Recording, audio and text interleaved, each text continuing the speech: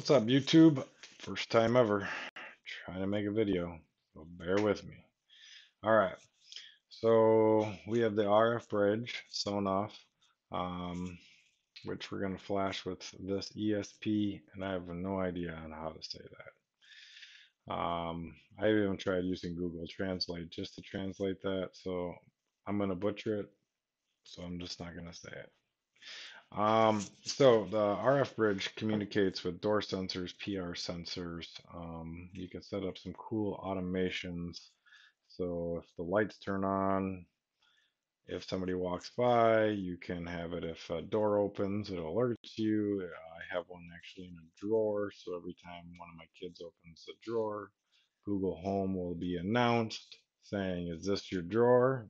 If it's not, you better get out. And then it sends a text message. Um, it's a great little feature, so when I'm not home and my kids are being nosy, I know what's going on. I'm going to walk you through on how I flash this and kind of how I set it up. So let's get to it. We're going to have to go to this website here. All the links will be down below. Um, you're going to have to scroll through this list, and there's quite a few things in here, and I haven't tried any of them except for one. So you're going to look for the Sonoff Bridge RF. There's another one, but I've used only this one. So give this one a shot. And once you download that, then we're going to have to go to another website called ESP and flash this device. Now this guy right here, up here in the corner, Dr. Z's does tons of videos on how to flash Sonoff devices. He's great at it. I've learned a lot just from him alone. So go to his YouTube page, which I'll have a link down below, or if you can, click this up top and it will take you to his page, but after you're done watching this video. So go ahead and do that. You're going to download probably the latest. You can download some older ones, but I'd recommend the latest because it usually fixes bugs that they had issues with. So go ahead and download that, and then we're going to jump into the flashing video. So this is me pre-recorded um, flashing this. So you want that switch there in the off position, and then you're going to have to push that button in when you power up your serial adapter. So what I usually do is push the button in with my finger, and I take a USB cord and I plug it into the machine. So that puts that machine into bootloading mode. So that allows it to be flashed. So next thing you need to do is load your application, which we downloaded, ESP. That's the tool to flash the device itself. So you'll kind of get a little bit of a noise when you plug it in. You push the button in, you plug in the adapter, you'll get a dun noise from Windows or something along those lines. And once you do that, you'll hit the button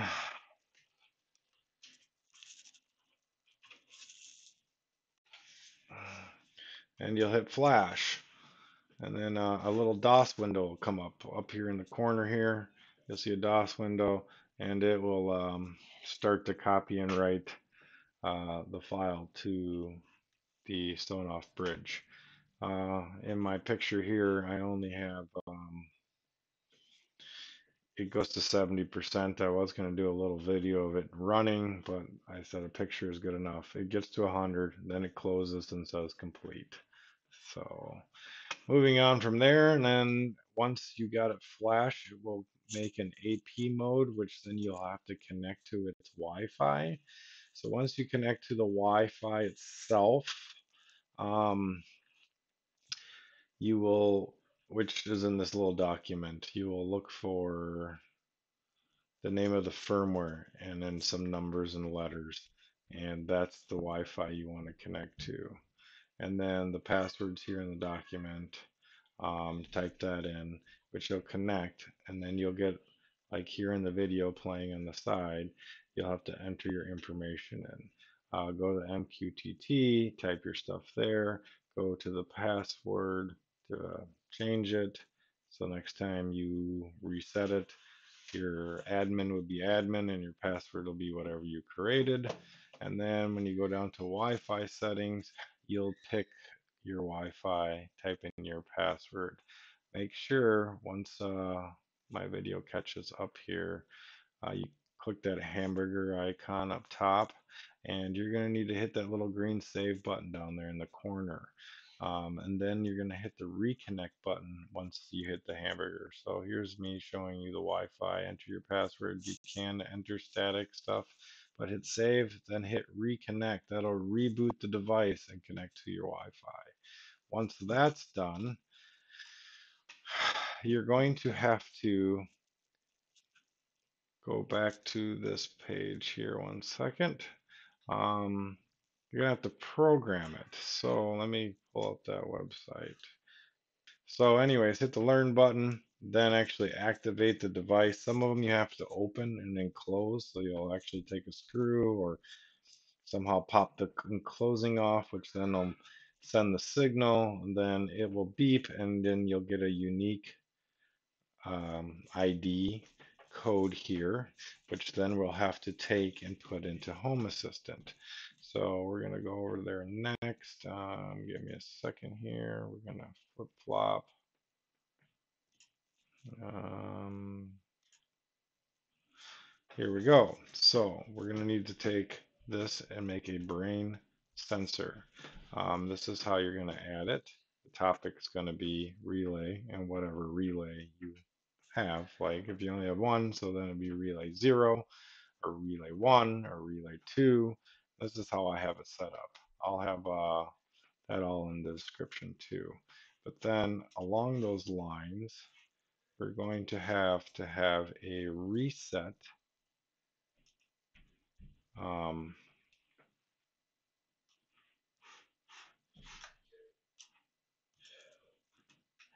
automation, because some of these sensors only have, well, I'm trying to think, only have one code send. So if they only have a one code send, how is it supposed to reset itself? If you understand what I'm saying. Like when you're in the learn part, some of the switches have an on off and some only have an on. So like my motion ones, when I walk by them, they send one code out, but they never send another code saying nobody's moving. So if we send an on command, but we never send an off command, Home Assistant constantly thinks it's on. There's always somebody in the room. So what I do is I make this script, which I got from somebody else. I'm not going to take the credit for this, but this is how I set it up. So you got your entities, IDs, your triggers, your brain sensor. So that would be whatever you want to name this sensor in this one. PR, see it's a PR3, PR4, that's the name of that one, and door is that one. So these ones are PR3s, which are on for 5 seconds and then tells it to turn off by sending the payload 0.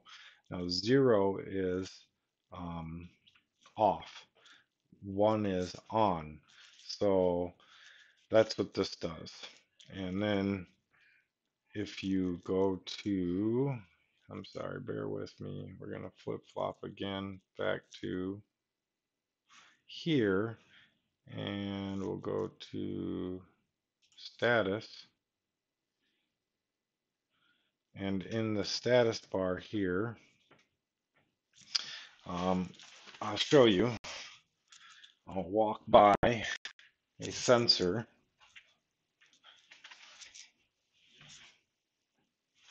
which you can see it triggered here, yellow. And if I go back,